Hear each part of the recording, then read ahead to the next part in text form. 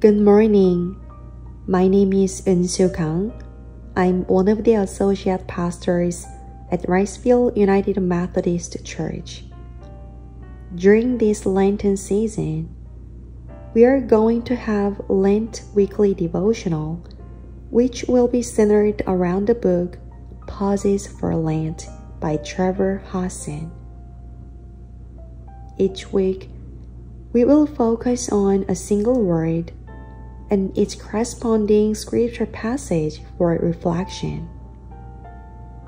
This week, our chosen word is serve, and our scripture reading comes from Matthew chapter 20, verse 28. The Son of Man came not to be served, but to serve.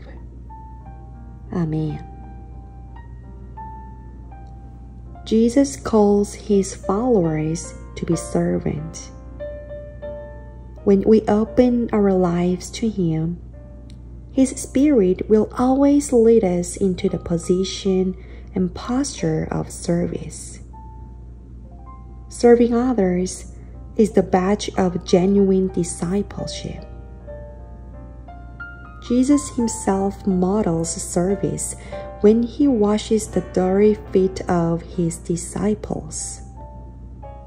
Through this act, Jesus gives the disciples a pattern to follow.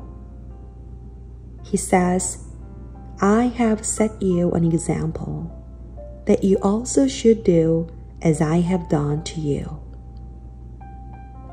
We find nothing optional about Jesus' words. They are clear, direct, and invite our response.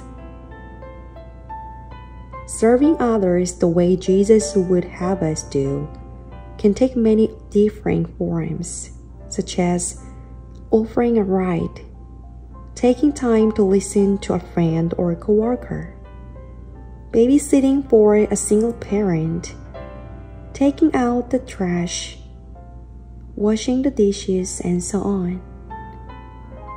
These acts may seem small, but they can make a big impression on the people we serve.